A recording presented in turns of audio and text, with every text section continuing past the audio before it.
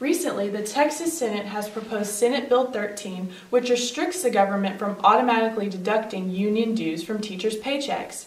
The Senate Bill 13 is now a topic of conversation among educators in Texas. Teachers in Texas are now watching close as the Texas Senate decides to pass or fail Senate Bill 13, which would no longer allow automatic drafts out of teachers' paychecks for unions.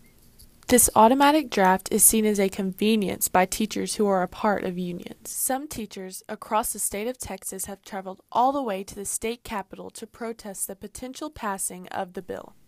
If the Texas Senate votes to pass this bill, the outcome would affect all teachers, including those in East Texas. Because the automatic draft is seen as a convenience, reports say that potential teachers may reconsider their major. One SFA education student weighs in on her opinion of the Senate 13 bill. I kind of already knew that my salary wasn't going to be why I was going to be teaching, so I don't really think that the new bill is going to affect my future job as much. Although controversy regarding the Senate 13 bill has resulted in some teachers to become angry and protest, one East Texas teacher gives their input on why it doesn't affect him. I understand that some teachers might be a little perturbed because now they have to spend their own time to pay these dues on their own.